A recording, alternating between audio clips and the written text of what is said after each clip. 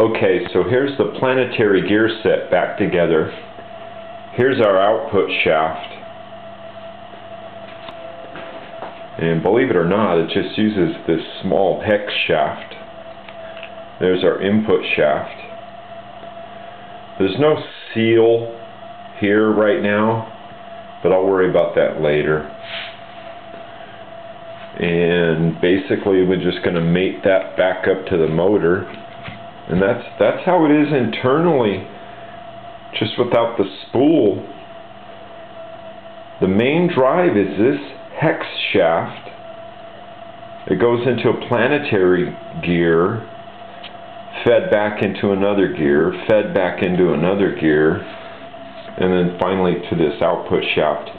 Now, something I want to mention, those spacers we added earlier were to eliminate the on-off function.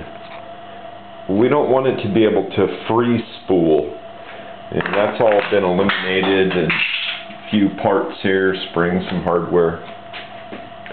And we're going to close up this gap. We're going to cut this hex shaft and probably put some spacers in here, maybe a tube. But this is pretty clean. We just need a seal here. This is fine. We don't need a seal here.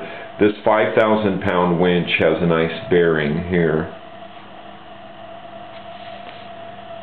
And then we'll have this nice clean heavy duty output shaft here.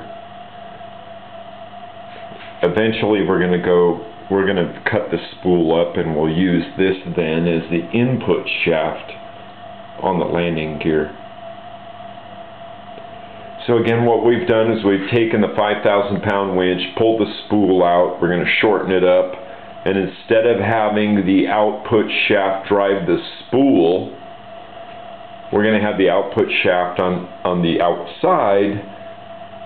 We'll have it drive this splined area, which is part of the spool, which will be modified. This is steel, by the way, in the 5,000 pound winch, and all we need to do is drill a couple holes in it to adapt it to our existing landing gear.